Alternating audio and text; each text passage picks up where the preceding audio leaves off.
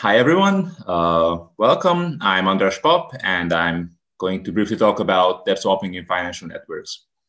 So the topic of this talk is today's financial system where banks are connected by different debt contracts. And because of this, it's crucial to study this whole system from a network-based perspective.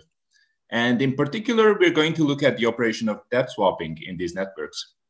So if you look at this example, both you and we are quite in a volatile situation here, because if this bank is hit by a shock or some event, then you will receive no money at all. And similarly, if this source bank is hit by a shock, then we will receive no money at all.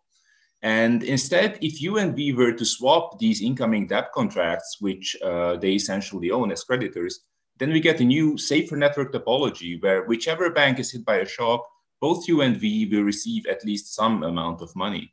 So it's these debt swappings in financial networks that we're going to discuss in this talk.